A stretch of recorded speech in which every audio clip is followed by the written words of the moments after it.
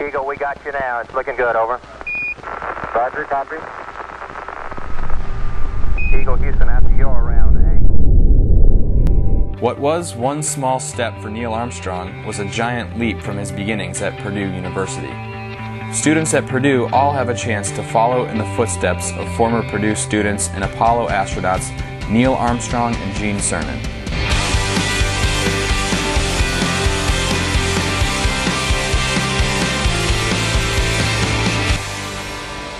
Hello and welcome to the high pressure lab at the Maurice J. Zucrow Laboratories at Purdue, and I'll be showing you some of our rocket test capabilities.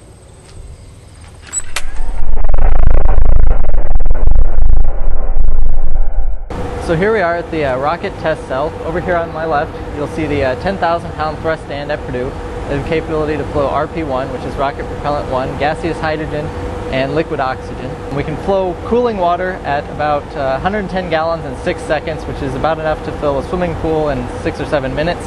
And the temperatures that the rocket engine sees range from minus 290 degrees Fahrenheit to flame temperatures of 6,000 degrees, which is about half the temperature of the surface of the sun.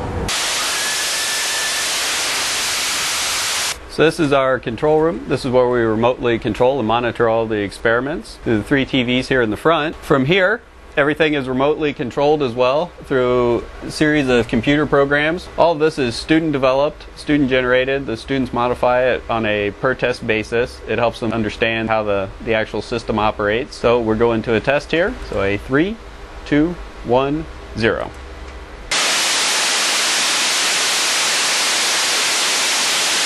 Okay, so my experiment is the NASA COIP hydrogen-oxygen multi-element experiment. So we're taking liquid oxygen and hydrogen and forcing it through 7 fuel injector elements inside the combustion chamber, which is really useful to people who are designing rocket engines, and it's a sort of study that hasn't really been done before. We're really lucky to be able to do it at Purdue with a stand this big.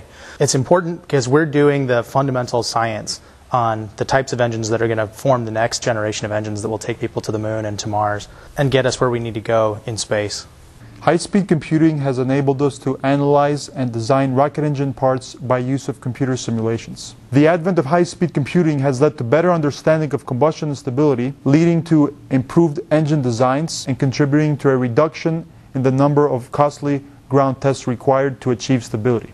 Hi, I'm working on combustion stability in rocket engine. When a rocket engine experiences high-frequency combustion instability, it will make a high-pitched screeching noise.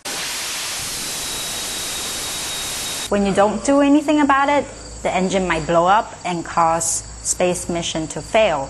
My job is to understand what caused the instability and find ways to avoid it. So as part of my research, I take what they're doing out at the lab and try and do something similar on the computer.